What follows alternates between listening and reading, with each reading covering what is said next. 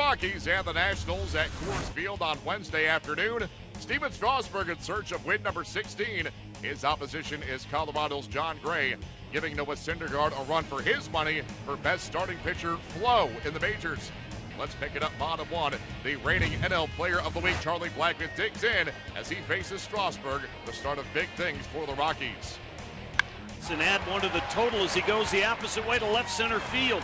Goodwin can't cut it off. It goes to the warning track. Blackmon will hold with a leadoff double. Charlie Blackmon continues his hitting streak. It's now up to a dozen.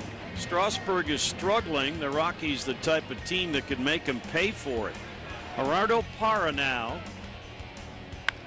And this is a line drive towards right center field by Parra. They can't cut it off. It'll go to the wall. It's going to clear the bases. A 3-run double by Gerardo Parra. 4-0 Rockies. Rockies have had 5 hits in the inning. And John adds to it. He'll drive it to the wall in right center field. It'll score a pair. A 2-run double for John Gray. 7-0 Rockies. Next pitch. Line to left field. That's a base hit. That might get to the wall. It's going to. Arenado getting third. He's being waved in. Parra is going to try for 3. Here comes a relay throw. Slide and safe at third. Another RBI. Another extra base hit. An RBI triple for Parra. The Rockies have knocked Strasburg out of the game with 2 outs in the second inning. 9-2 Rockies lead.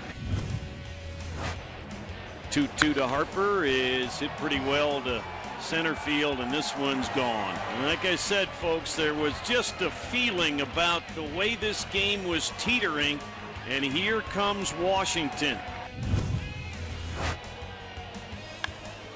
Tony Walters with a drive to right says not this afternoon. Gone to the second deck. Rockies get one back. It's 10-6 Colorado. The Rockies defeat the Nats in a slugfest 12-10, their first back-to-back wins in exactly 2 weeks. Stephen Strasburg's start of an inning and 2/3, the shortest of his career due to ineffectiveness. His 9 runs allowed a career high. Jason Worth extends his on-base streak to 45 games, one shy of the all-time record for the Nationals and Expos franchise held by Rusty Staub.